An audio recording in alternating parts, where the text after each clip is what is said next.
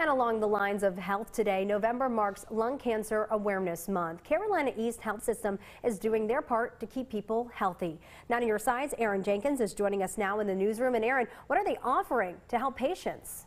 Well, Courtney, CarolinaEast has a unique low-dose CT lung cancer screening program.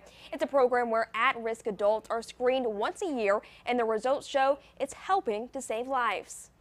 Lung cancer, if it's caught early, you can be saved. Saving lives. That's why Donna Russell spearheaded CarolinaEast's lung cancer screening program in their Pollocksville location. My daddy died with lung cancer and was the catalyst for me to even look at something or hear about this. And when I heard about it, and it was a few years after he died, it was a no-brainer for me. In 2015, they started a low-dose CT lung cancer screening program.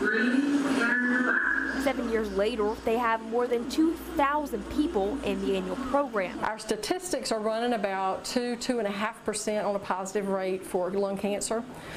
Initially, they started out over 3%, which is much higher than the national average. In this room is where the screening happens. They lay down on the table, they take 2 breath holds, and they get up and they go home. I mean, it's 10 minutes, and we end up getting probably 2,000 images. A radiologist and computer automated detection system looks at those images. It helps pick up things that may get missed by the human eye.